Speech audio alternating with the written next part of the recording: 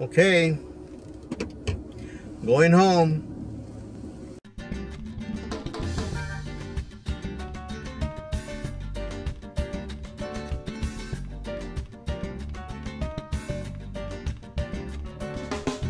This morning I woke up thinking of my cousin Sergio, or Checo, as we used to call him when he was young.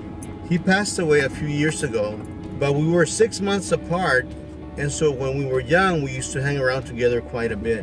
My cousin Checo was what many would consider somewhat of a troublemaker. He was always very respectful to teachers, but he had a short temper with his classmates. He was an excellent athlete and participated in many different sports. And if you ever needed somebody to help you, he was a person to count on. He was always very loyal to his friends. Like I said, when we were young, we used to spend a lot of time together, especially in the summer. So I have a lot of stories that I could share about him. But the one story that always comes to mind when I think of Checo is about a time that we were sent to run an errand.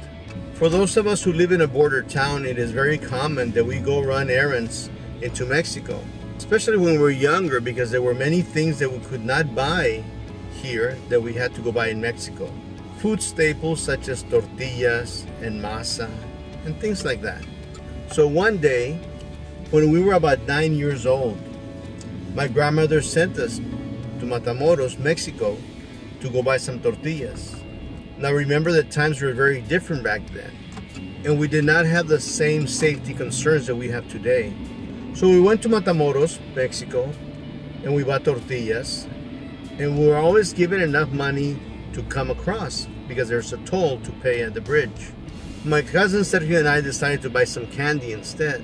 And when we got to the border, we remembered that we had not saved enough money to pay the toll to cross the bridge.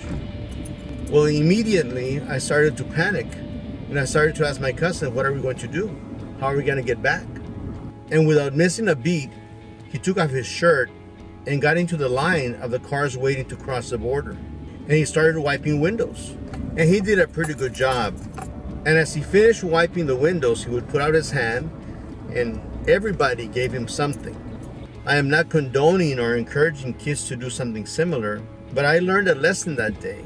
My cousin cleaned windows for about 10 minutes, maybe 15. It's hard to remember. But it was not a long time.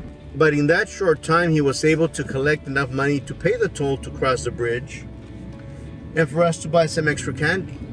I would never think about taking up my shirt because I was very shy. But to my cousin, there was no question about it.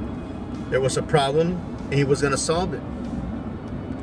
So even today, when I encounter a problem that seems to have no solution, I always remember that story and remember that every problem has a solution. Sometimes you just have to think outside of the box.